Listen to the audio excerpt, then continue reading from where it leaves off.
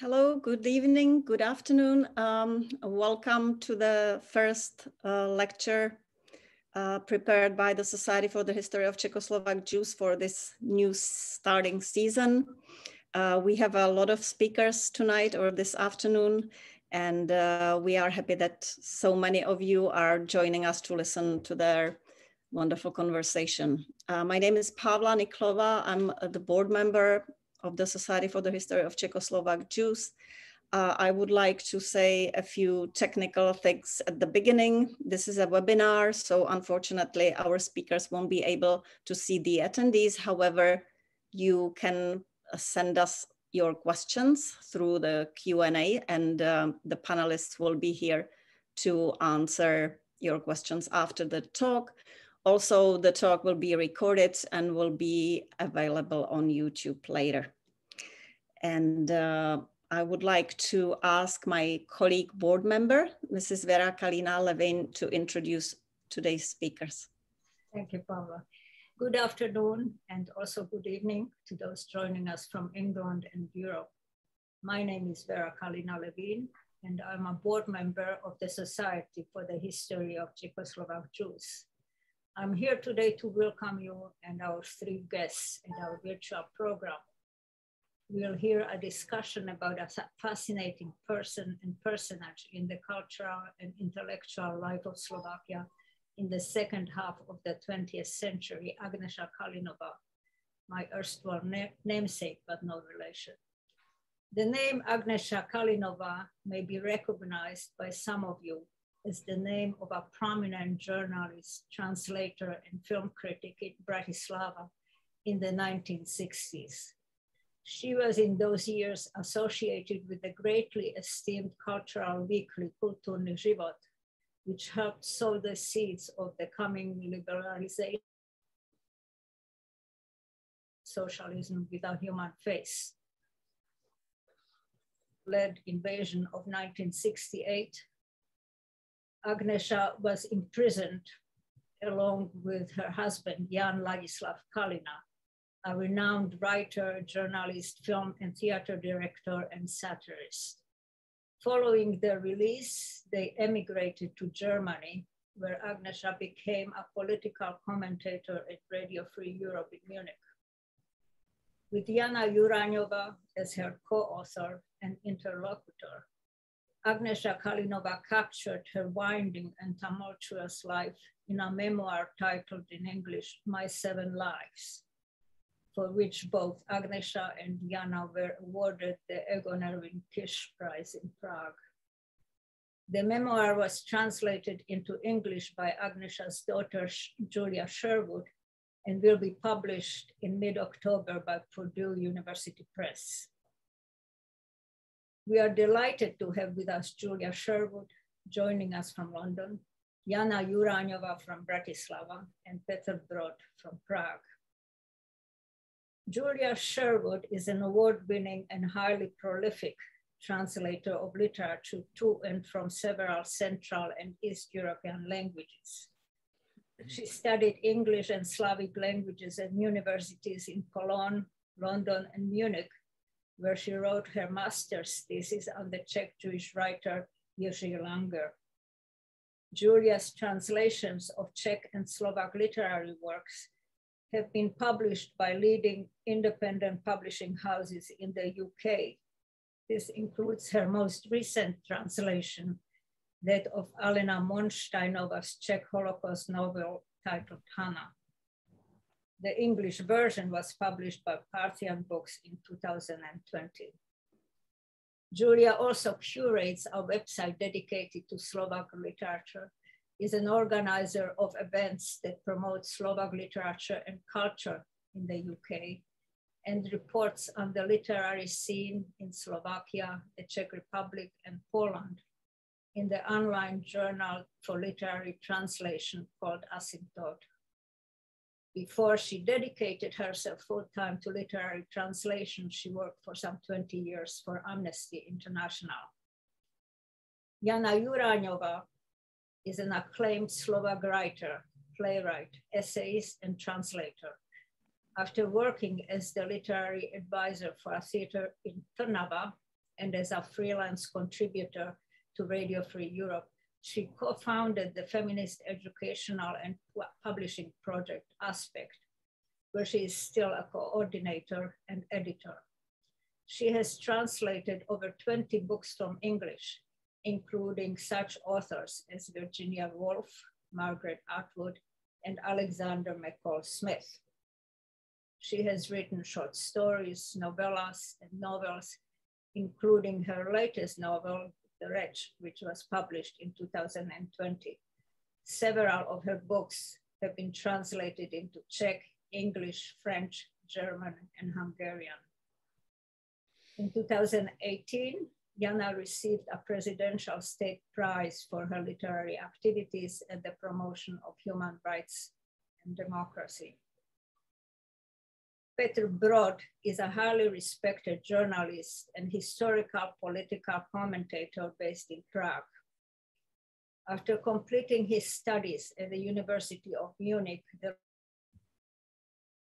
Harvard, he worked for many years at BBC Radio and Television in London, at Radio Free Europe, where he was Agnesa's colleague, and at the Süddeutsche Zeitung. He was both BBC and Radio Free Europe's bureau chief in Prague. His recent activities have included presenting the program Historical Magazine on Czech Public TV's news and current affairs station, City 24, and chairing debates on contemporary and historical topics at the Jewish Museum in Prague.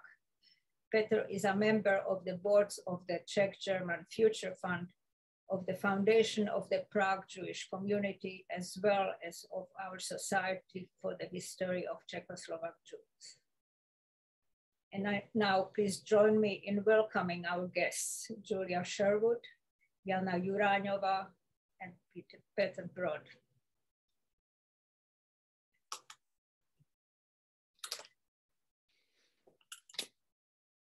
Thank you. Thank you too.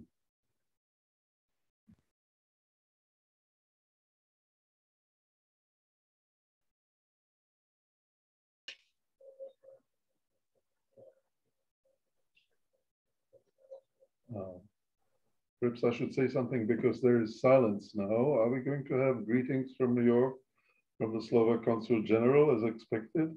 Oh, no, he couldn't make it. Aha. So the floor is open to the discussants, to the panel, so to speak, if I understand the situation correctly. Yes, please go ahead. Thank you very much. Okay, that clears the situation. And then I would like to express my gratefulness for the invitation and put in a small technical remark.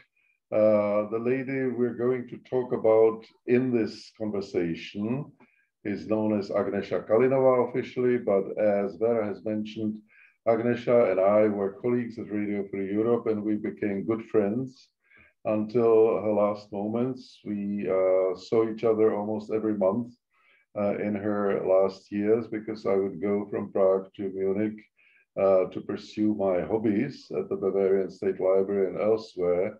And this was always an occasion for a long and beautiful dinner with Agnesa, who was very active until her last months of life.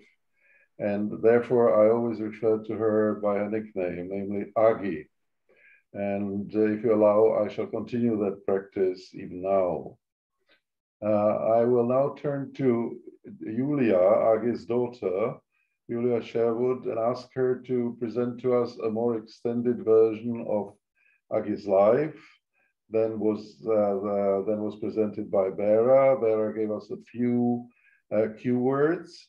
But Julia will be more systematic in her depiction of Agi's life starting in Eastern Slovakia. Julia, the floor is yours. Thank you, Peter, and thank you for inviting us and for hosting this event to the Society for the History of Czechoslovak Jews. It's really nice to be here. and to present my mother's memoir, co-written with Jana Juranova. The basic facts about my mother have already been outlined, and I don't want to bore you, so I thought that rather than repeating them, I would just highlight some of the main milestones in her life and illustrate them with some photographs, which I've prepared, and I will now try to share my screen, which I hope will work if I can find it.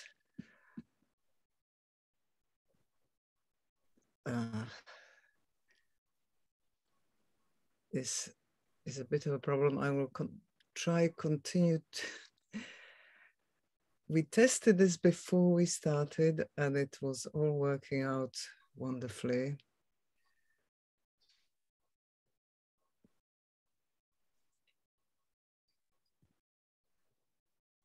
Yeah.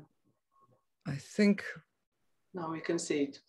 Okay, wonderful. So, my mother, Agnesa Kalinova, was born in 1924 and she died in 2014. And as you can see from this wonderful photo, I think this photo really shows her spirit, her interest in everything in life. She was just a remarkable personality. She was so full of energy and vitality that, as Peter said, until her last moments, we all expected her to live until the age of 100. She also had incredible memory, and she just retained so many facts of her life, and I think all that has really informed the book. So, as Petra already mentioned, my mother was born in Prešov in eastern Slovakia and had an idyllic childhood there in a secular Jewish family. She was growing up speaking Hungarian at home, Slovak at school. She was studying German with a governess from the age of, from a very early age. And she also studied French with a friend of her mother's, Olga Barkaň, who was the wife of Eugen Barkaň, on whom there was a webinar, I think at the beginning of this series in January 2020. And on the left, you see a watercolor of a portrait of my mother painted by Eugen Barkaň. And on the right is a picture of my mother as a 15-year-old in the happy days just before Jews were expelled from schools and she had to leave the Evangelické Gymnasium, the Lutheran college that she was attending. These next two photos show the period when the clouds were already gathering. On the left, she's with her friend Marta Vadas, already wearing the Stars of David. And on the right, she's with her parents. This is the last photograph they had together. Soon after that, the first transport of young Jewish women from Slovakia was organized. My mother managed to escape by pretending to suffer from sciatica. And then together with the friends, the Barkaňs, the couple, she managed to flee to Hungary, where she spent most of the war hiding in a convent. While her parents sadly didn't make it, they stayed back to look after my mother's grandmother, and they were deported to Auschwitz, where they both perished. After the war, my mother returned to Slovakia and was reunited with my father, whom you can see here on the left, very, very thin. They knew each other before the war, and on the left is a photograph that my father took of her on her 17th birthday. And once married, she started studying French, but soon dropped out because she was more interested in pursuing her career as a journalist. She became a film critic. On the left is a photo of her and my father at, I believe, her first film festival at Mariánské Lázně. And on the right, she is pictured at a film set of a Slovak film directed by Stano Barabáš. In this photo on the left, you see her with her friend, the Czech film critic Galina Kopaněva. And on the right is a legendary photo now of the editorial team of Kulturní život, the cultural weekly that my mother worked for, a paper that was at the forefront of the Prague Spring, of the attempts to reform socialism. As we all know, this attempt failed. It ended abruptly with the Soviet-led invasion in 1968. Both my mother and my father lost their jobs. They were expelled from the Communist Party, then they lost their jobs and they were banned from publishing. And very soon in 1971, we made this unfortunate discovery on the left. This was a bug that we found under the floorboards in my father's study, under his desk. And a year later, the arrest followed. Both my parents were imprisoned. My mother was held in custody for 10 weeks, but charges against her were dropped. My father was charged and sentenced to 2 years imprisonment for incitement, of which he served 1 year. He was then released after an amnesty. But the persecution of our family did not stop. We kept being harassed. I wasn't allowed to go to university, and eventually we decided as a family in 1977, we applied to be allowed to emigrate.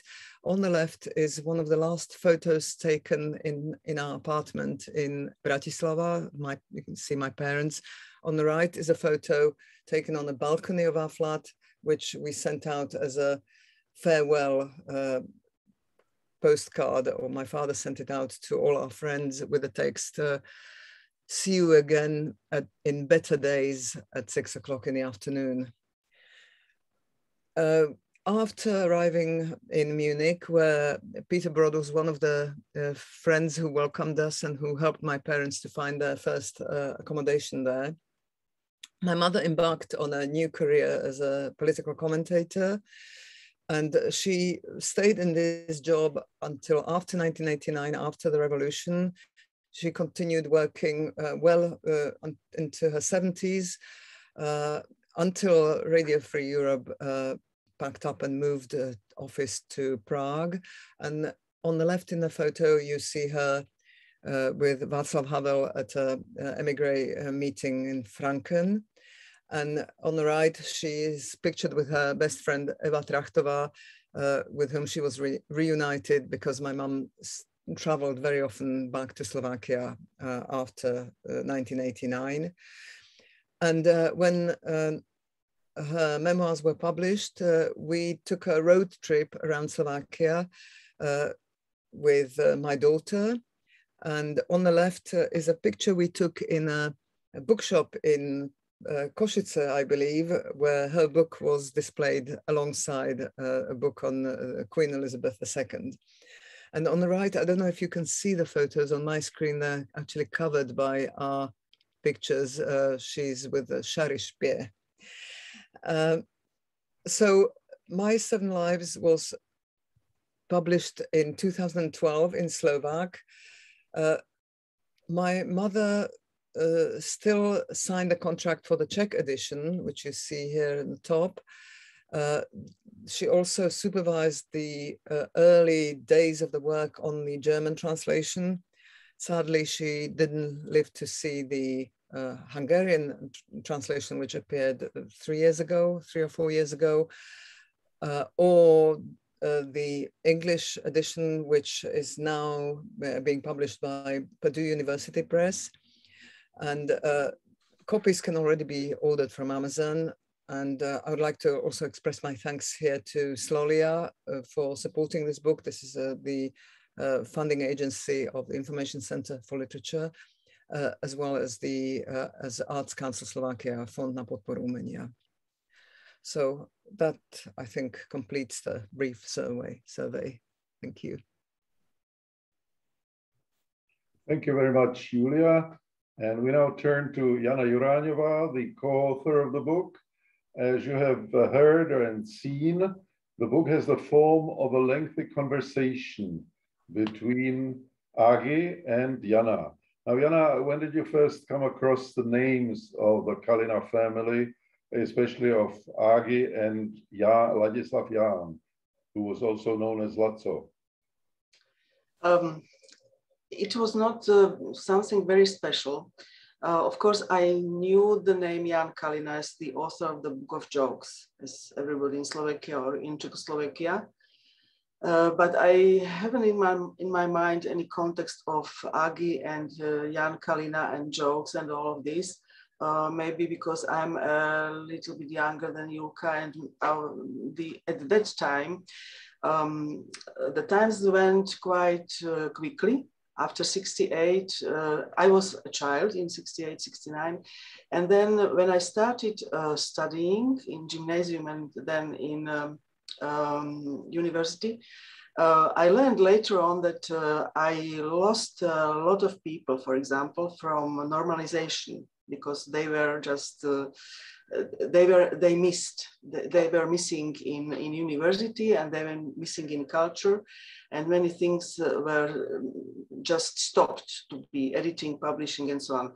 So many names just started to be for me interesting after the November of '89. And one of them was also Agnesa Kalinova. I met her only maybe in 91. I went with my friend of mine, a girl which was a literary critic. We went to Karlovy Vary as a group of young people. And she met there Agi, because probably they had some communication on film critics. And she told me, just, you will see this lady with this sunshine face. And that was it. When we met somewhere there in Karlovy Vary, Agi was just smiling on us, and she met me as if we were friends, which was quite, it was very nice. But then I haven't met her for some maybe year two. And later on, we started to be colleagues when I started to work for Radio Free Europe after this November, when the Radio Free Europe was very important in Slovakia, mostly because of Mecherism and so on and so on. So this was the first encounter with her, and I just, it was very remembering for me. When I met her in Munich, I told her, yes, we have met in Karlovy Vary, and that was it. Perhaps I should include a short remark about Ladislav Jan Kalina, because you mentioned him as the author of anecdotes. Yes. Well, he may have been the author of many anecdotes too, but he was mainly known as a collector who also wanted to publish anthologies of political anecdotes. And this caused him some trouble in Slovakia. He collected political anecdotes from around the Soviet bloc, which eventually also were published abroad in a big book. And these activities contributed to his imprisonment in the early 1970s. But let's return to Agi now. So you met her first at length, so to speak, when you joined the staff of Radio Free Europe in Munich as one of the first Slovak intellectuals to do so. It was sometime in 1990, 91. What were your first impressions then of Agi as a colleague and friend? My impression was absolutely, we liked her, all of us, young people at that time. Luba Lesna, Julka's friends and her schoolmate, as I know, she was with me in Radio Free Europe, and she also told me that this Agi and Julka was working at the time in Amnesty. So the context was for me very friendly, and we were like friends from the beginning. I just haven't any memories, any other memories, only very friendly and very open from her side to all of us. She loved young people. She loved companion of younger people, and it was for her something very refreshing maybe. And for us, it was like if she was one of us. I was looking at her. Of course, I knew that she's maybe even elder than my parents, but I was looking at her like a friend of mine, which is quite young by her spirits. And we met quite often when I was in Munich, either most time with some other friend or colleagues. And we were going together to dinners, and we were many times in her flat, sitting, drinking coffee, talking, and so on.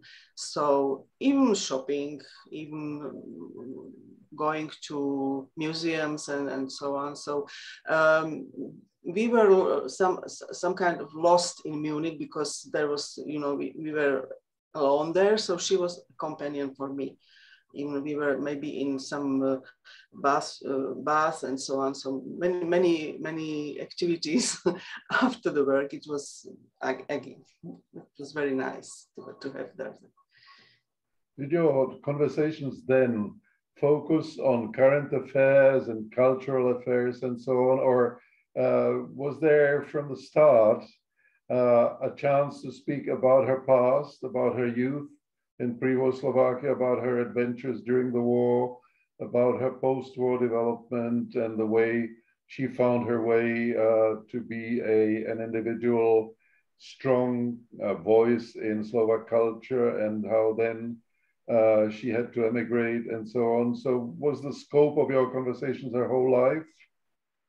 No, at that time when we were meeting from time to time in Munich, mostly we were talking about current things. Sometimes we were visiting other people in Munich, and she was not talking about her personal history or something like that. Sometimes she talked about it, but not somehow epically or something. And I was not asking, because it was something like that. What she wants, she says, but I'm not asking more. Some of these things were, of course, very unpleasant and very, you know, maybe not so like for everyday conversation. So at that time, we were not talking about things which are in the book, not so much. Mostly about current things, politics, work, radio, people, and so on. The most dramatic years of Agi's life were those of World War II, when her parents, who were aware of the deadly danger emanating from the Nazis, sent her away from Slovakia, and she was taken in by nuns in a monastery in Budapest. But after the Nazis moved into Hungary in the spring of 1944, even there life became extremely insecure for Jews, as both the German SS and local fascists hunted them down in order to send them to Auschwitz. To give you the feel of Agi's narrative of those days, Julia and Jana prepared an extract from the book in which Agi describes how after 2 years, she left the relative safety of the convent with Marika, a local Jewish girl who had also been hiding there. As with another except later, Jana will quote her question to Agi and a few sentences from her answer in Slovak. This will be followed by the English translation read by Julia. So now I will start with several lines. To bolo v čase, keď sovietská armáda už vnikla na maďarské územie a z východného Maďarska evakuovali najdôležitejšie úrady a inštitúcie. Utekala odtiaľ aj časť obyvateľstva. V meste Kečkemet mal rád dobrého pastiera filiálny kláštor. Kečkemetský kláštor sa už evakuoval, mníšky sa zväčša aj chovankyne odtiaľ už boli v Budapešti, takže v našom kláštore mali naozaj nedostatok miesta a bol tam aj zmätok. Pri evakuácii niektoré chovankyne využili príležitosť a ušli. By then, the Red Army had advanced into eastern Hungary, and key offices and institutions were being evacuated from that part of the country. Part of the local population was also fleeing. The Order of the Lady of Good Shepherd had a branch in Kecskemét, which had been evacuated. The nuns and most of the wards had come to Budapest, and there was overcrowding and confusion in our convent. Some of the wards took advantage of the evacuation and ran away. So the nuns gave the two of us the papers of two girls from the Kecskemét convent who had never made it to Budapest. Most importantly, they gave us a stamped and signed application for resident permits in Budapest, as well as refugee certificates showing that we'd come from Kecskemét. And they provided us with a cover letter explaining that we were wards of the Kecskemét convent, which had been evacuated, and that we were permitted to live outside the convent because of a shortage of space. So we left the convent with these 3 pieces of paper issued in the names of real people who had fled on their way to Budapest. My papers were in the name of Gisela Hercsó, a woman who was 5 years older than me. I tried feverishly to memorize her date of birth and her parents' names. Luckily, there were no further details in the papers. All this happened in late October. That means we left the convent in the most dreadful of times, just before the Battle of Budapest. Jana, could you read the question? Yes. Kam ste ušli? Kam ste išli? Where did you go? Marika and her late mother had always been on good terms with a woman who used to clean their house. The cleaner's husband was a deckhand with the Danube Shipping Company, and they lived in quite a rough neighborhood, the workers' quarter of Angyalföld on the Pest side of the Danube, across the river from Óbuda. She let Marika and me stay with them, provided we paid rent. Marika swung into action right away. She was friends with some young men who must have been connected to the Zionist underground. We would meet them out in the street. She would tell them about the sort of documents she needed and for whom. They knew some forgers and gave us fake documents, which we would then take to the ghetto, where all the Jews of Budapest were gradually being herded. You didn't get fake papers for yourself? No, we didn't. So did you think those wonderful documents you got from the convent of the Good Shepherd were sufficient, so you focused on getting fake papers for others? Yes, we thought they were perfect. They were genuine after all. But let me add that we were incredibly lucky. We left the convent at the most dreadful time during the Nazi coup. Regent Horthy, who'd been secretly negotiating the capitulation of the Hungarian army with the Soviet Union, was placed under arrest. In mid-October, the leader of the fascist and rabidly anti-Semitic Arrow Cross Party, Ferenc Szálasi, came to power. The Jews of Budapest, over 200,000 people, were under imminent threat. In the course of a few months, between October 1944 and February 1945, when the battle for the city ended, more than half of the city's Jewish population perished, mainly in death marches to concentration camps. Lots of people were dragged out of the ghetto by the Arrow Cross, tortured and murdered. Hundreds were shot on the bank of the Danube so that their bodies would be carried away. So if you had stayed in a convent, you would have been safe there until the end of the war. We could certainly have survived until the arrival of the front. We would have been out of harm's way. My daughter could never understand how I could have involved myself in such a risky caper. What had gotten into me to make me leave this safe haven at the last minute? Now, with hindsight, I have to admit that Marika and I were really reckless and took a huge risk. Nevertheless, I don't regret leaving the convent.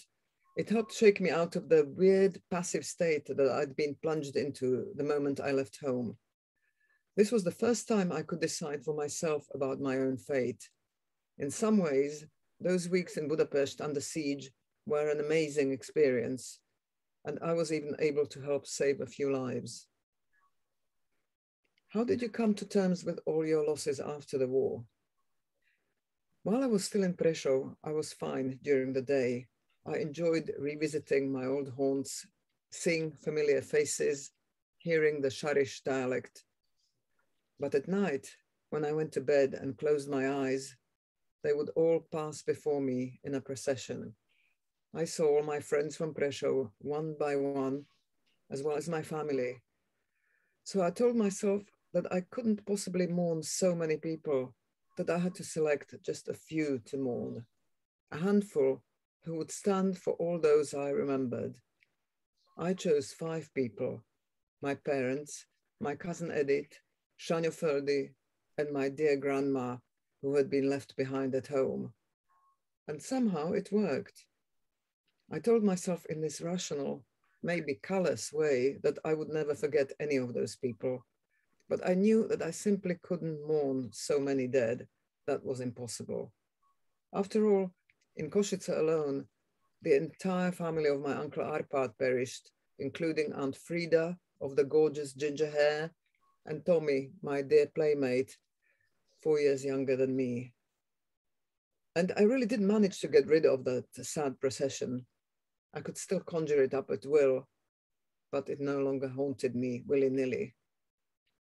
Later on, I came to terms with the trauma of the Holocaust in a more conscious way by deciding that I wouldn't forget, but that I wouldn't submit to it either, that I couldn't let it become the main focus of my life, that I couldn't go on living in this world facing backward toward the Holocaust, toward all those who had died, that I couldn't draw solely on hatred for what had happened, and that this should not, and it did not, become a defining feature of life for me.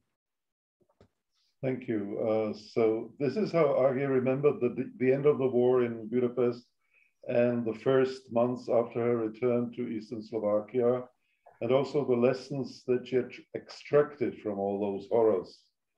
Let me follow this up with a question to Julia. Your father, Ladislav Jan, also known as Laco, managed to write a very comprehensive and entertaining autobiography in 4 volumes. Did your mother ever have a similar ambition? No, on the contrary, she loved telling stories. She was a wonderful storyteller. And every time people told her that she should write her memoirs, she said no. I was one of those trying to pressure her into writing it. And she kept saying that she had spent most of her life writing, being a journalist, and that she just wanted to take a rest. So when did she actually accept the idea that she should record her life for posterity in some form?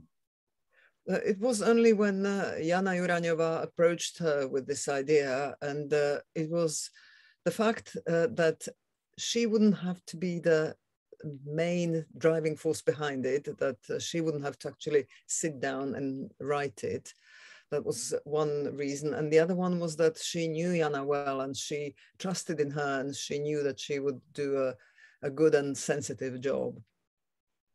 Okay, Jana, when did that idea of persuading Agi to contribute to your knowledge of her life and for you two to shape this into a book, when did that finally arise in your mind?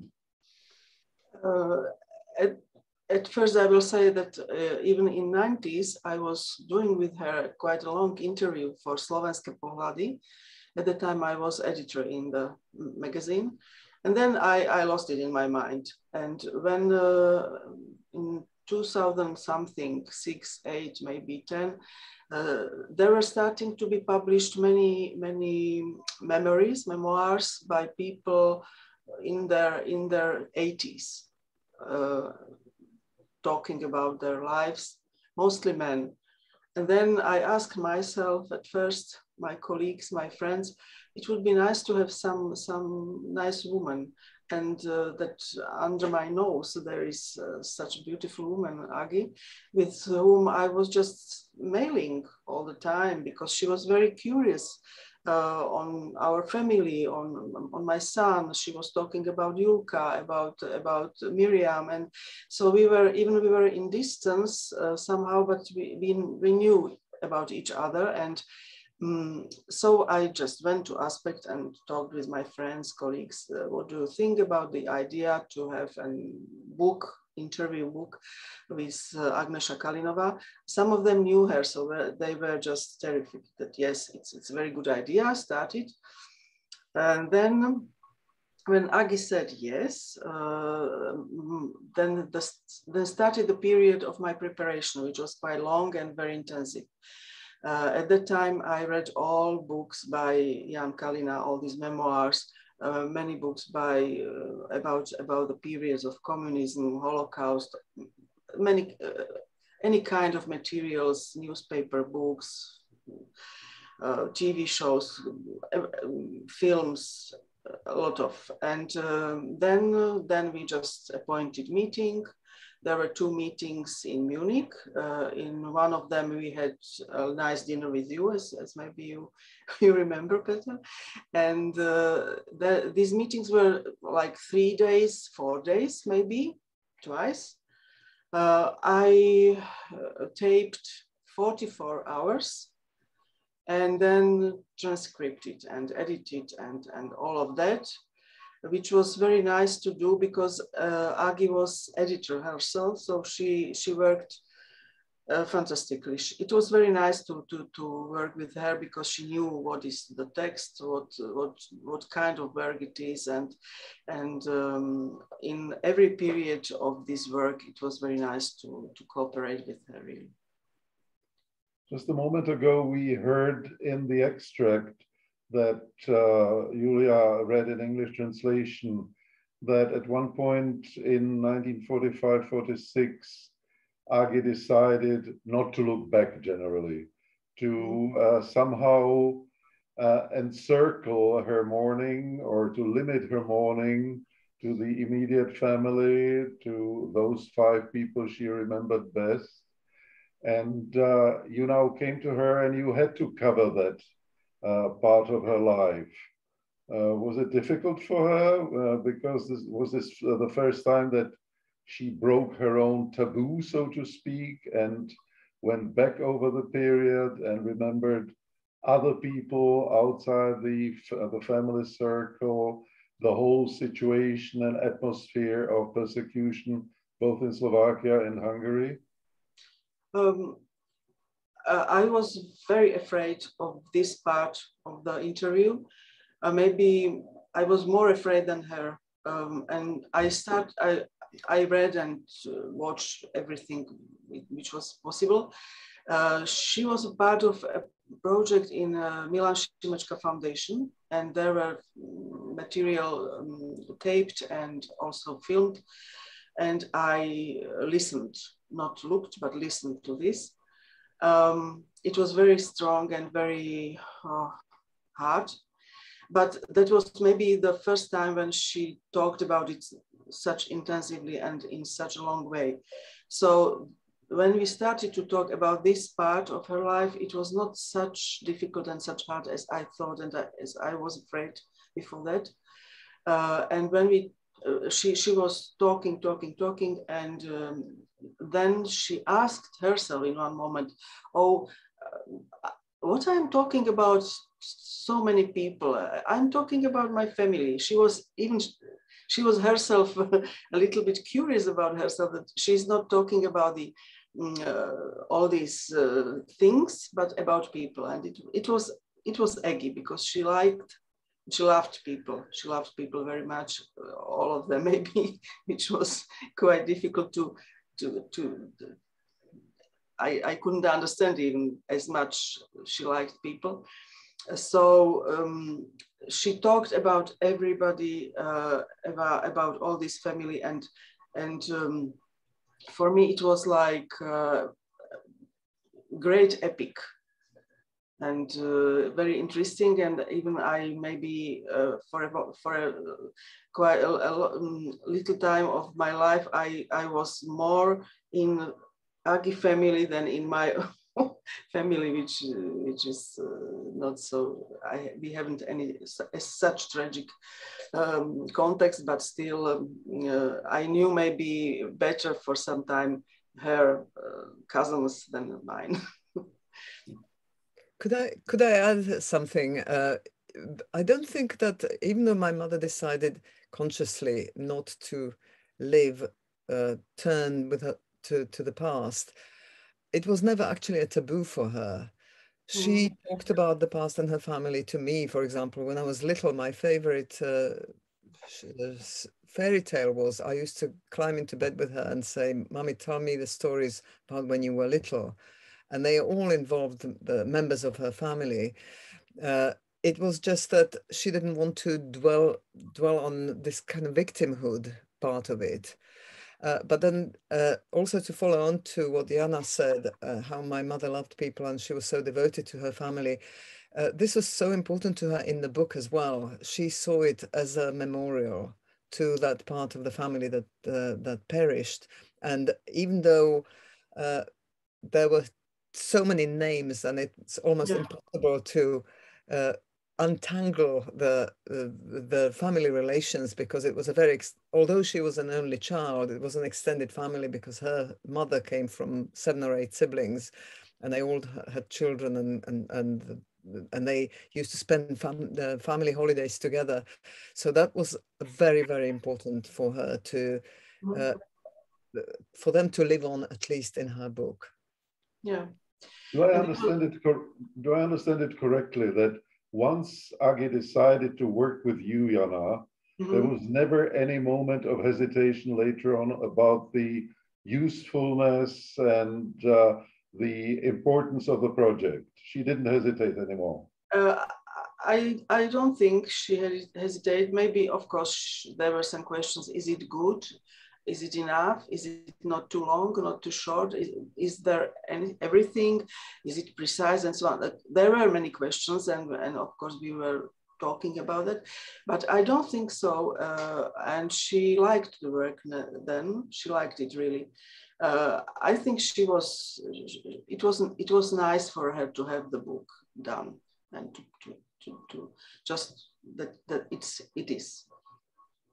We have now focused a bit on the Holocaust period, but were there other areas or periods in Agi's life where you felt that they were difficult for her to talk about?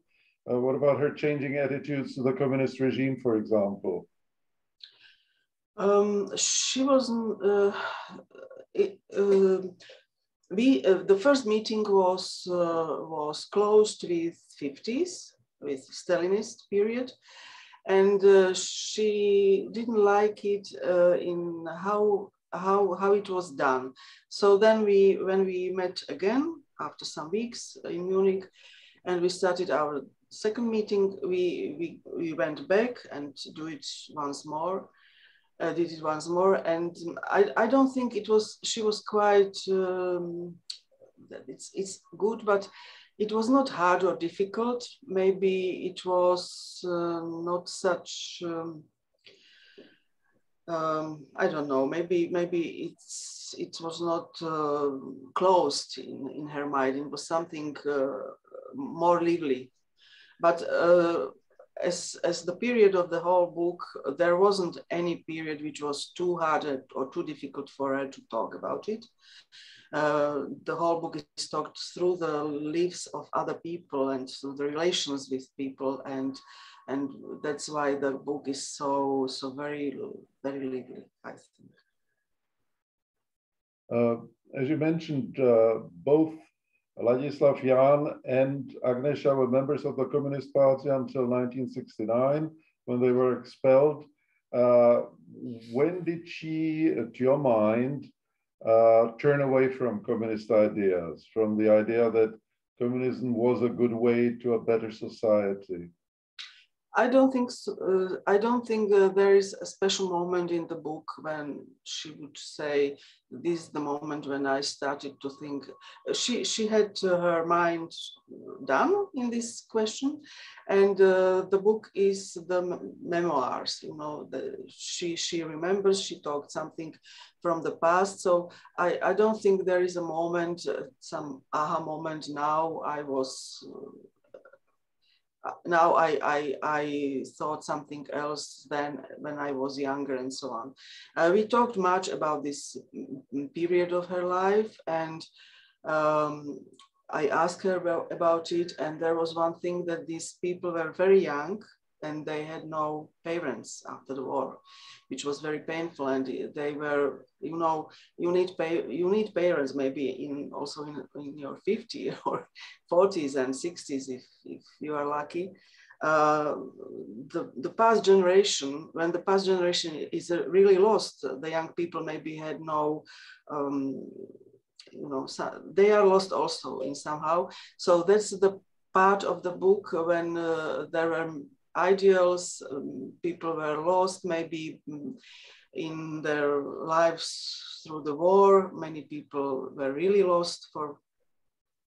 So maybe these 50s, that's the period which is not quite open, but I didn't want to push her. I didn't want to let her to talk about something which is not maybe nice to her or something like that. As has been mentioned, Agi managed to avoid imprisonment under the Nazis, but she was jailed in Bratislava in 1972 at the beginning of the so-called normalization period, which started with the Soviet invasion of Czechoslovakia in the summer of 1968, and with the change in the highest party office in the Czechoslovak Communist Party in the spring of 1969, when Alexander Dubček was replaced by Gustav Husák. Let's hear Agnesa's account of that tragicomic episode of her life as told to Jana Juranova, first in a short extract from the Slovak original and then again in Julia's rendition of the English translation. We're talking about the arrest. Yeah. So the first lines of Agi's answer, the question is, a čo bolo s tebou? Prvý deň ma na tej februárke celý deň vypočúvali, preberali so mnou celý môj život, spisovali zápisnicu a večer mi oznámili, že na mňa uvaľujú vyšetrovaciu väzbu. Nič som sa nemohla opýtať, ani čo je s dcérou a či tam manžel tiež ostáva. Posadili ma do auta a odviezli do justičného paláca do zadného traktu, kde bola väznica. Tam mi okamžite zobrali všetky osobné veci, kázali mi vyzlieť sa a dali mi akési hrozné oblečenie. Aj to bolo proti vtedy platným predpisom.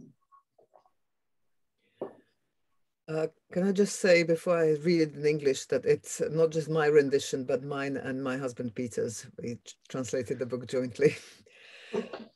So what happened to you? That first day at the secret police headquarters, Februárka, I was interrogated for a full day. They went over my whole life and typed everything up. In the evening, they informed me that I was being remanded in custody. I didn't get a chance to ask any questions like what was happening to my daughter and whether my husband was also being held there. They put me in a car and drove me to the Palace of Justice, to the rear of the building where the prison was. There they took all my personal effects, got me to undress, and issued me some unspeakable clothes. That too was against the rules, as I could read for myself in the prison regulations, which stated that while in detention, you were entitled to keep your own clothes. They threw me into a cell where, apart from me, there was one other woman, not much older than me, quite nice, normal, civilized. She said she was a teacher, that they had concocted some charges against her, but she was due to be released soon. We shared a cell for 2 days. Next day, I was taken to the ground floor for questioning. I think 4 people took turns interrogating me. They started accusing me of all sorts of things. They brought up the special issue of Kulturny život that came out in the summer of 1968 before Dubček's meeting with Brezhnev at Čierna nad Tisou. And we were getting signatures for the petition, Sme s vámi, buďte s námi. We have your back, you should have ours. To give our politicians the courage not to be intimidated by the Russians. They kept asking over and over, who had written this, who had organized that, who had sent us the text from Prague. They were particularly interested in who was the author of the introduction to the petition. Another thing they wanted to know was who had written the caption to the cartoon by Marian Vaněk. They wouldn't believe me when I explained that the artists who drew the cartoons also wrote the captions. I shouted at them that the introduction was not signed. It was an anonymous text that expressed the view of the whole paper. And even if one of the staffers had written it, it made no difference which one.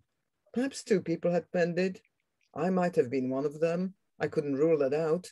I really could no longer remember. I reminded them that the special issue was published officially and wasn't even banned in retrospect. It was sold openly. So what was the point of digging it up now? They spent half a day banging on about this one thing. I kept telling them that it was organized jointly and that it had been signed by everyone who passed our stand in the street. I was livid. The interrogators obviously had no clue what they were talking about, how a paper was run, who was responsible for what. And they weren't interested in either. The only thing they cared about was finding something to charge me with. Later on, I learned that on the same day they detained us, they picked up some 30 or 40 other people, a whole convoy. Everyone was brought to Februarka, but none of the others were detained.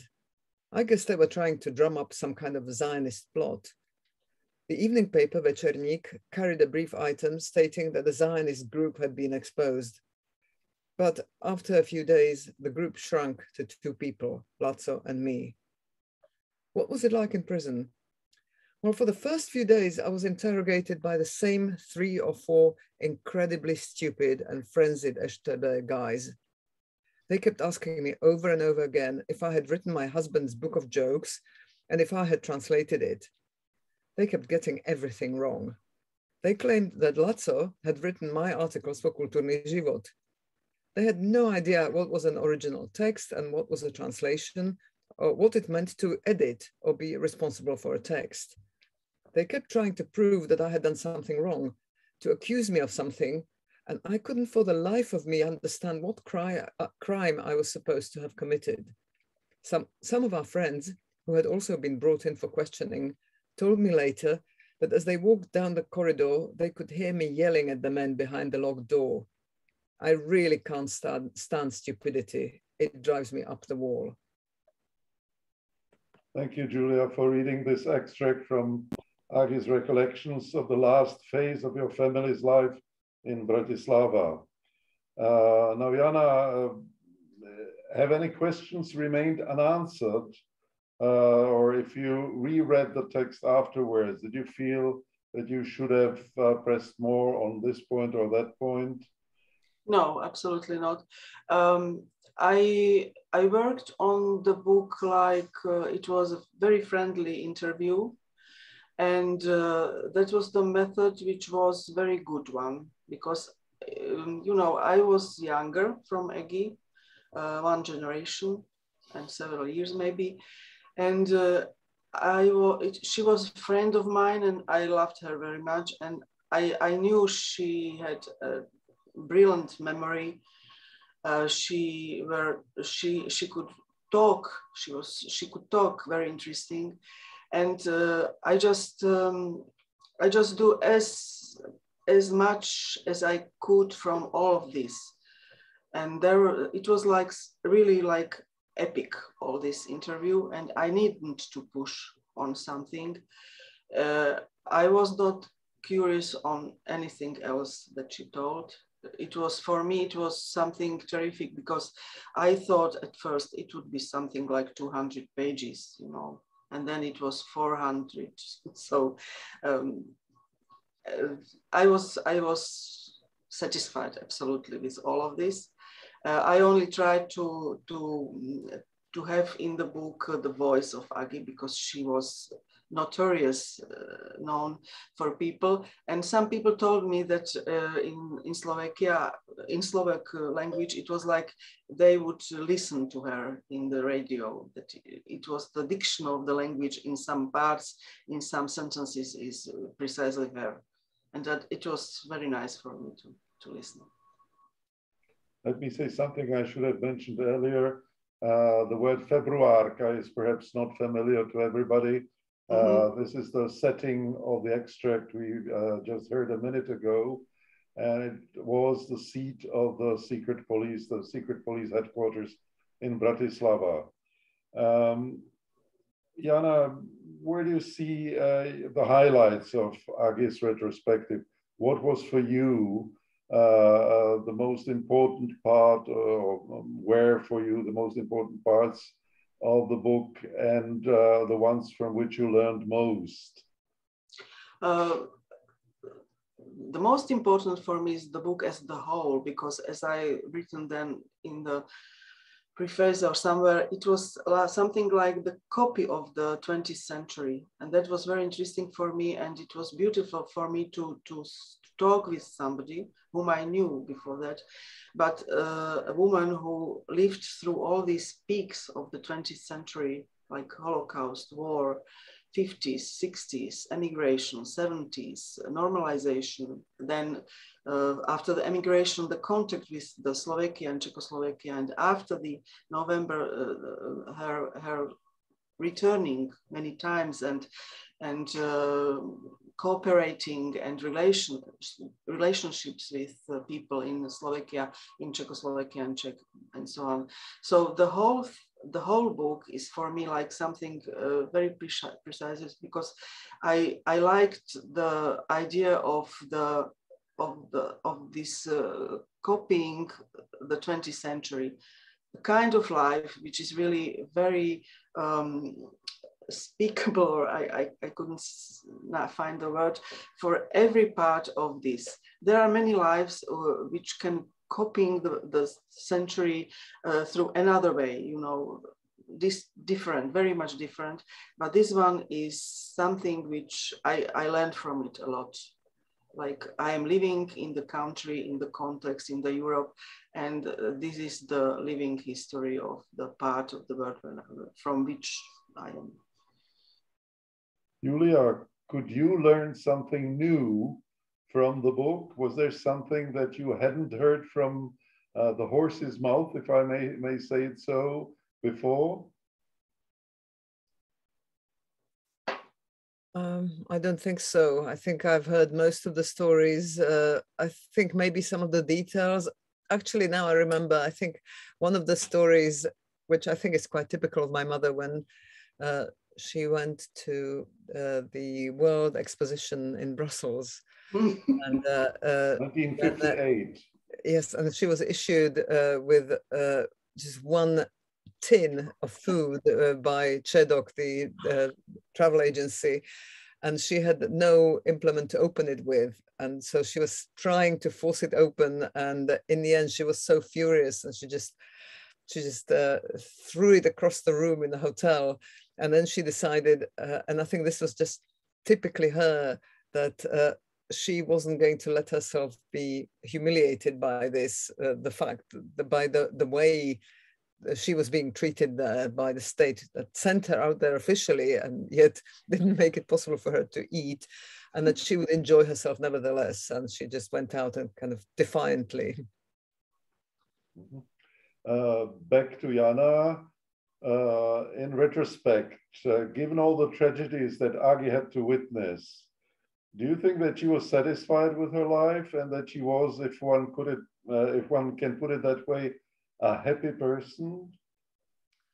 I'm not sure I can answer the question, because I was just a friend and interviewer, but I think she had a method how to be happy and how to go through all these terrible things in such a way that she didn't belittle them, and that these things were huge and important and tragic, but it wasn't the method of her life. Like, what can you do with that? It was like she prayed for only some people, but in her heart there were all of them. So she didn't bother people around her with these stories, and she loved people around her, and this method was, I think, doing her happy, and also people around her, maybe much more than her. Can I maybe add, I'm not sure I would describe her as a happy person, but she was incredibly positive. Yeah, I think this positive outlook was just it was her genetic disposition.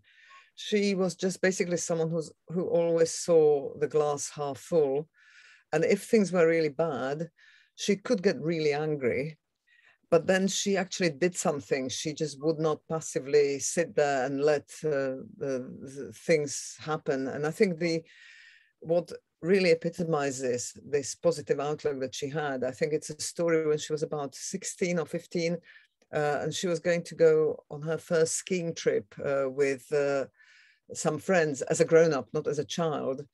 And she contracted scarlet fever or some of those children's diseases that are very difficult if you get them at a later age. So she was confined to her bed and couldn't go. And people came to commiserate her. And her response was, oh, well, at least I had fun looking forward to it. And I think this is really her approach to life that sums it up. She always found there's some silver lining in everything. Yes, there are several sentences like that. It could be mottos of the book. Yes, at least I was looking forward. And Julia, was Aggie happy with the way My Seven Lives turned out?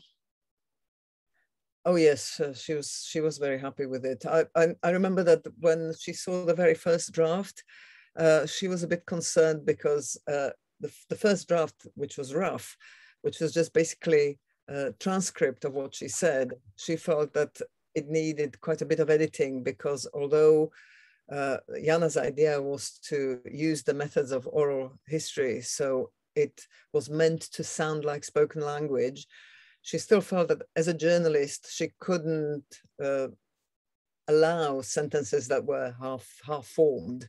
But then when both of them worked a lot on the editing, I think it went through several drafts, she was very happy with the result. And also the fact, as I mentioned earlier, that this was a memorial now to those members of her family who perished. Can you tell us something, Julia, about the echo that the book has caused in, let's say, Hungary, Slovakia, and some other countries where it has been published? I think Jana would be better placed to talk about the response in Slovakia. The book was a big success, and we were even we were afraid a little bit that people maybe do not remember her or something like that, but it was a big success in Slovakia. There were several presentations with many people, like 200 or something like that, which is really for this context a lot of people. And book was sold several times. There is also ebook, and even it's now maybe in 10 years after the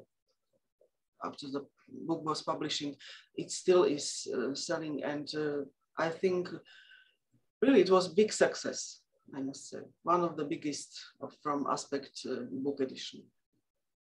I think on the ASPEKT website, there are lots of comments people sent in. And I think what struck me was that it was mostly people, mine and Jana generations, who really appreciated the book. People who remember the period of the 1960s, but very vaguely, who were too young to really participate in it.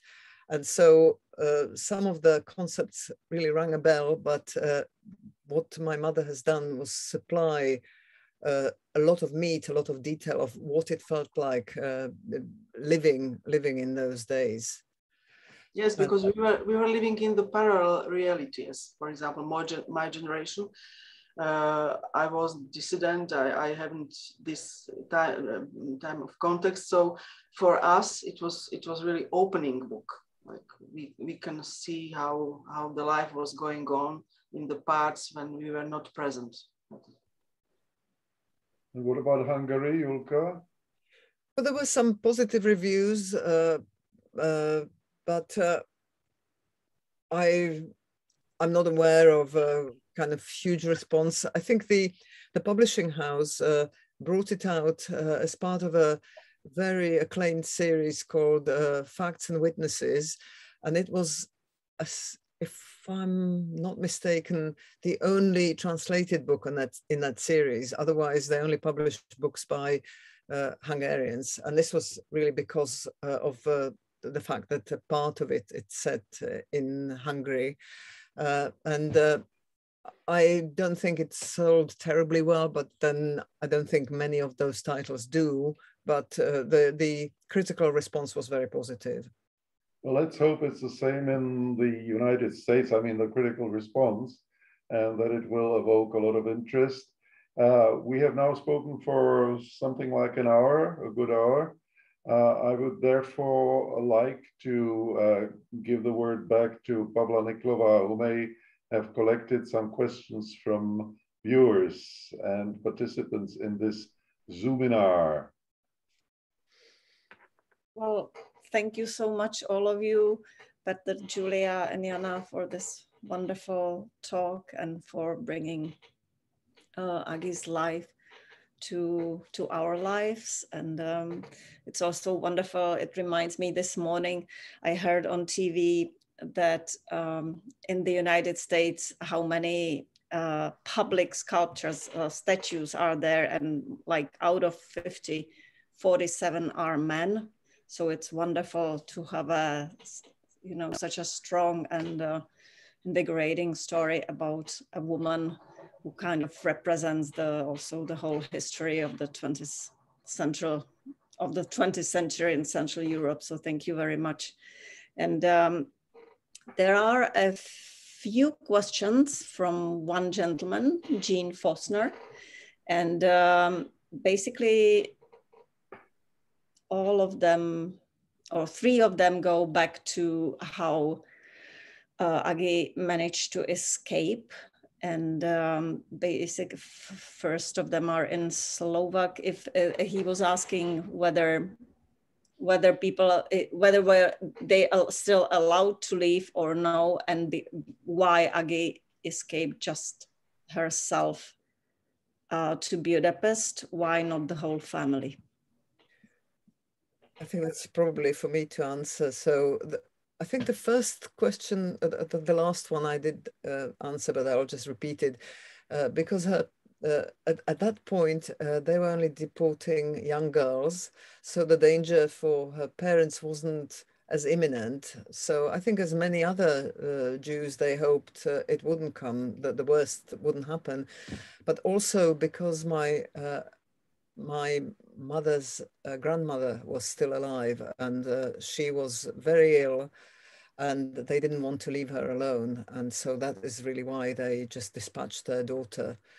And as for the convent and why, I think the question was, why did they have to escape, and could they not move freely in and out?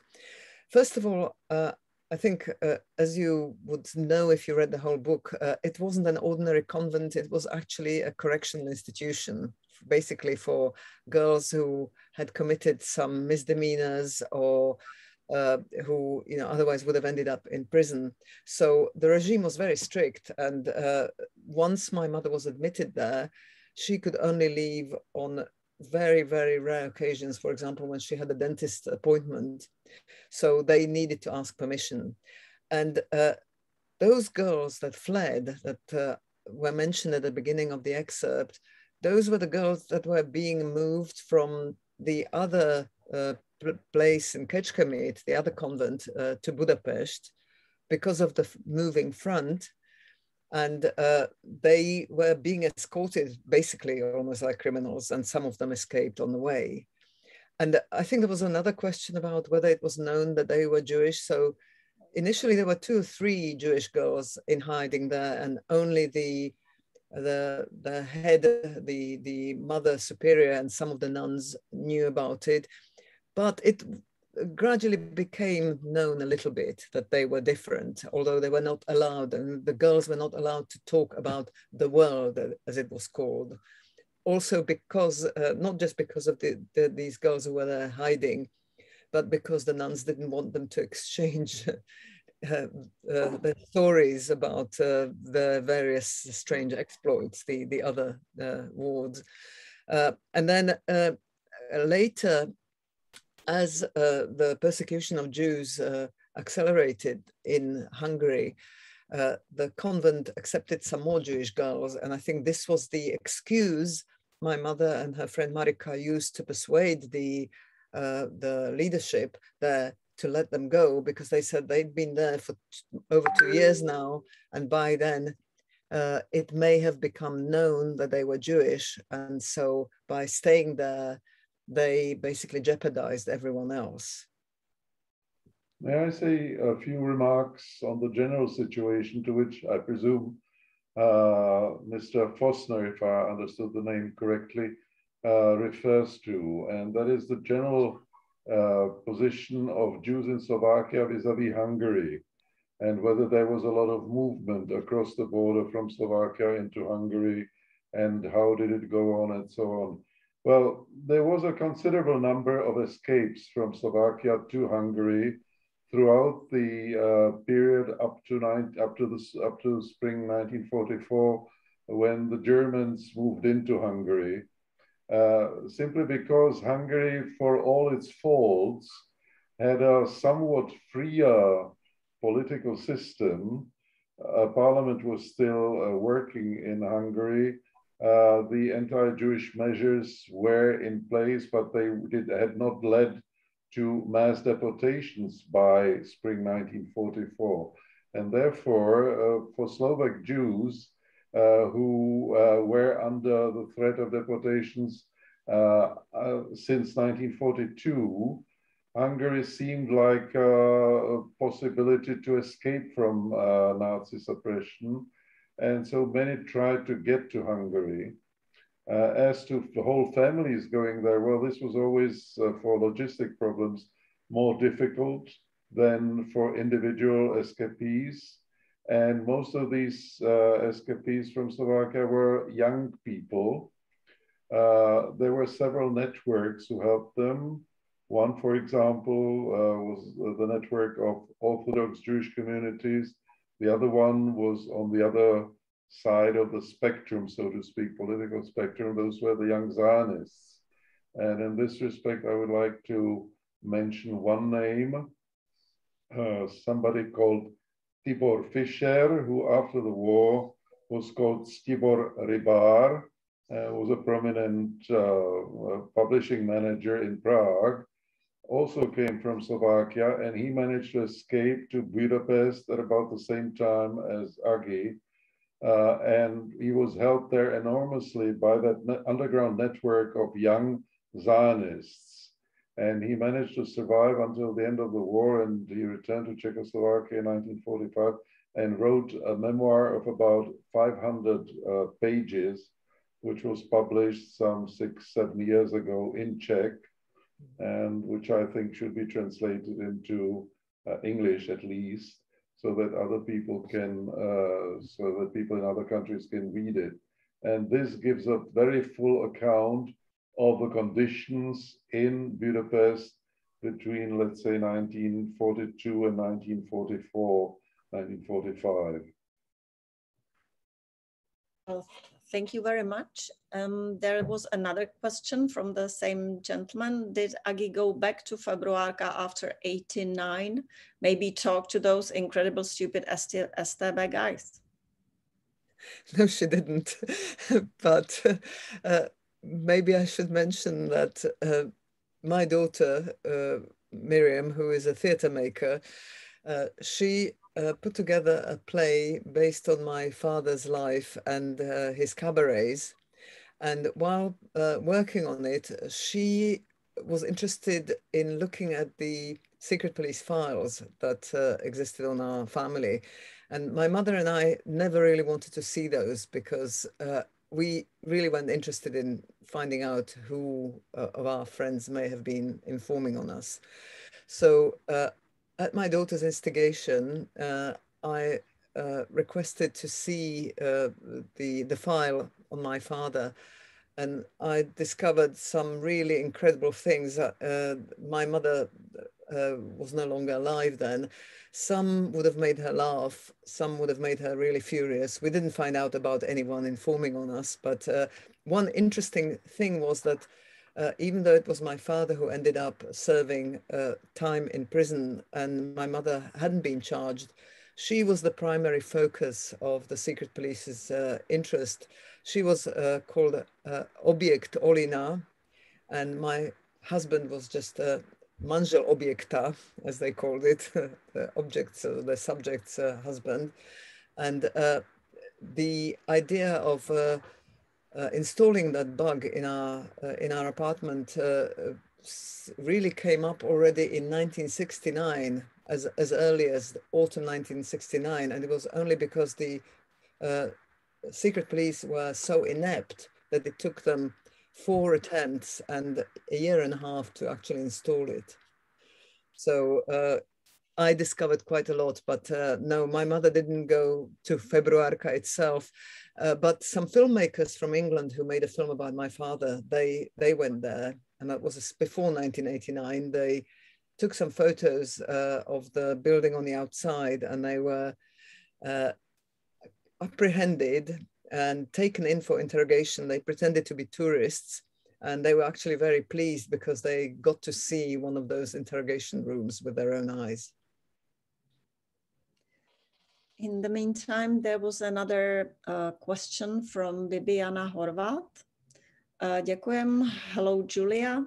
It's so important to keep having these conversations and keep it all alive to avoid it from happening. I'm curious about your mom getting away from being transported, pretending to have sciatica. I wonder, was that so easy to avoid such a terrible fate by stating that they actually cared for health issues at that time? Obviously so good that it happened. Right, hello, hello, Bibiana. It wasn't that easy. My mother's cousin or uncle was a doctor. He was an orthopedic surgeon, and he showed my mother how to fake the symptoms, which are very, or at least in those days, were very difficult to prove. Basically, the only way they could, and my mother pretended she could not move, she couldn't stand. And they bend your knees in various ways and your legs, and there are certain movements that cause acute pain and others that don't. And so my mother was taught how to fake these symptoms, and they believed her. But I think she was really, really lucky. And it certainly wasn't because they cared about her health. And I think I heard of other cases when they actually took girls from their bed and deported them nevertheless. But in her case, luckily, this ploy worked. And would you like to comment a little bit on about the time after the Velvet Revolution? How your mother, what it meant for her? Oh, she was overjoyed. She was exhilarated. She, like I think many of us, we really didn't think that that regime would ever end. It was really wonderful for her to keep going back, seeing her friends. But she was also very concerned about the developments. To be honest, she wasn't all too happy about Czechoslovakia splitting up because, as you could see even from the little presentation, she had lots of friends, lots of Czech friends. Kulturní život worked closely with literární noviny, literární listy. So, and also independent Slovakia for her.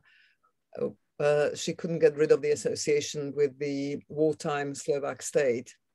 And then later on, when Mečiar came to power, she was very, very concerned about the erosion of democracy in Slovakia. So people sometimes asked her why she never moved back. And she actually stayed in Germany. She loved going back, but she felt she could not go back and live in Slovakia as long as that country hadn't really openly reckoned with that past.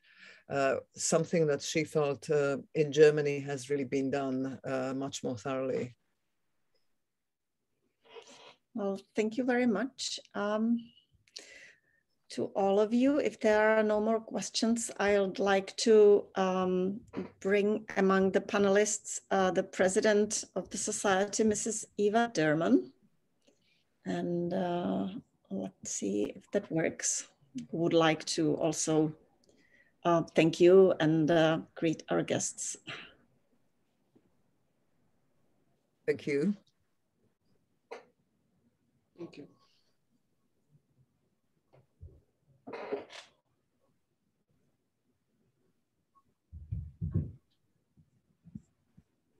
Hello, Eva. Can you see us? Can you hear us?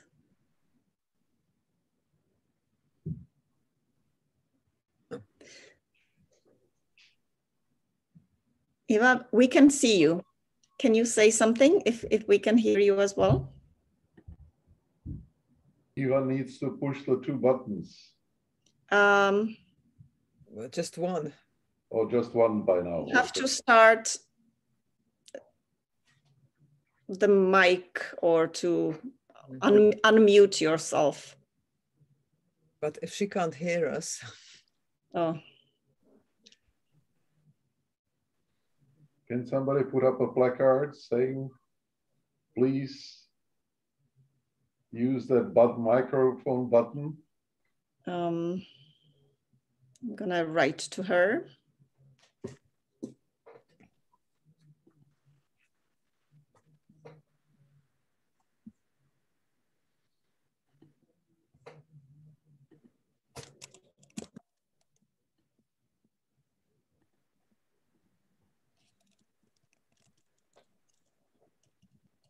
Unmute.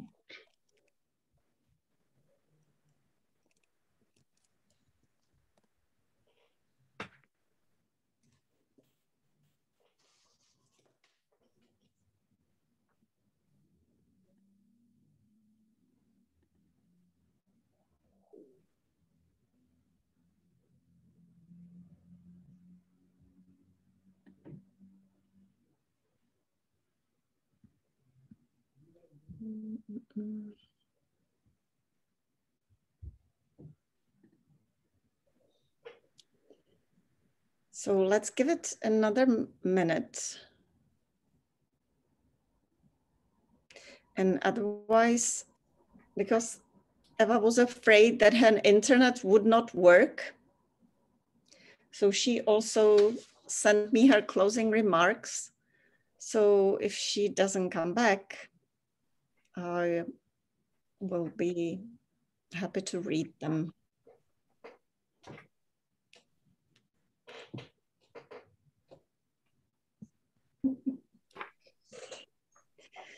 And that's how it goes these days.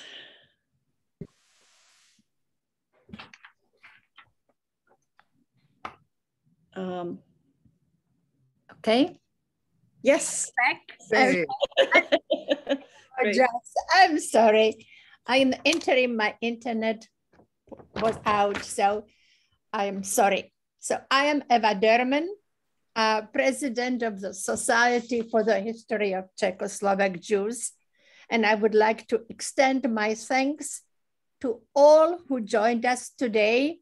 It is your participation and donations that enable us to be active even during these trying times. Today's event is one of the events in the series of talks on the topic literature by and about Czech and Slovak Jews. This series was organized by the Society for the History of Czechoslovak Jews with the help of the Society for Vedu a Umění, SVU, and is in part supported by a grant from the Czech Ministry of Foreign Affairs and the Bohemian Benevolent and Literary Association, BBLA. My special thanks go to our board members, Vera Kalina-Levin and Pavla Nikolova, who put together today's event, and in particular to our panelists, Julia Sherwood from London, Petra Brod from Prague, and Jana Juranova from Bratislava. Our next talk in this series, still on Zoom, is a talk by Veronika Takerova, a lecturer at Harvard. She will be discussing the ways Kafka was perceived in Czechoslovakia from the 1920s to 1989. I hope you will be able to join us on October 7th, October 21st at 7 p.m. New York time. And for now, thank you all again for tonight, for this afternoon. Goodbye. Thank Goodbye. you. Goodbye.